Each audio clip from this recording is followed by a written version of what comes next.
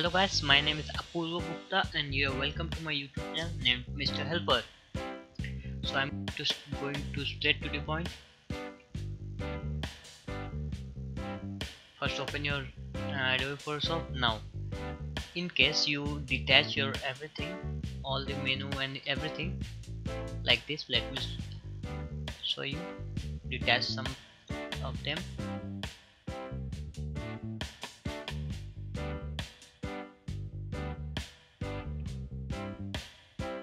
So now you detach everything just in case.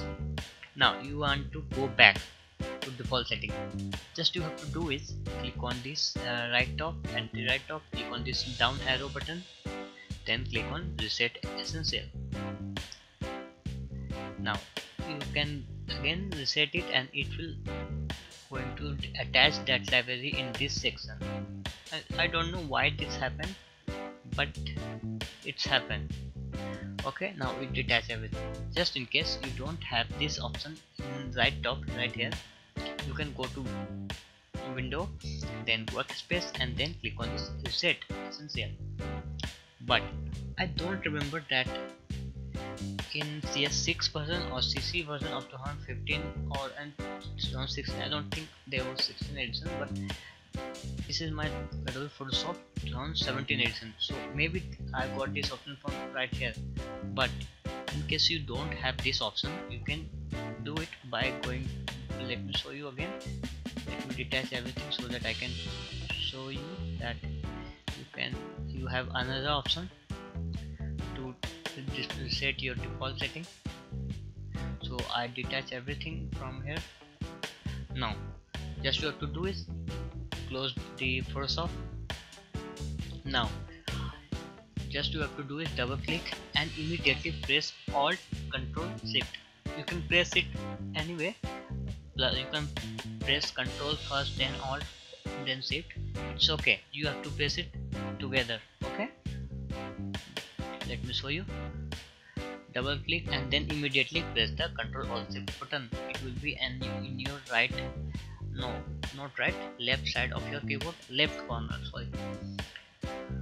Just double click Alt Control and you will get this notification. If you didn't get this notification within 2 or 3 seconds, that means you was not that quick to press that button. You have to try this again.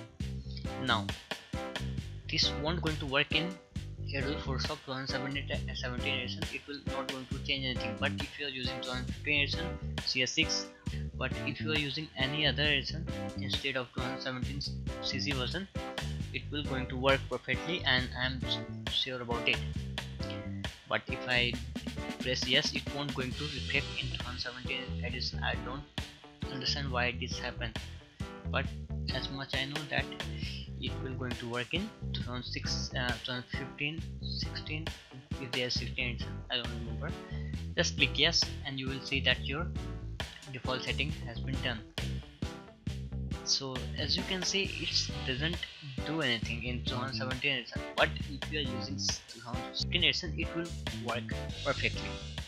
If not, just let me know in comment box below. I will try my best to help you again.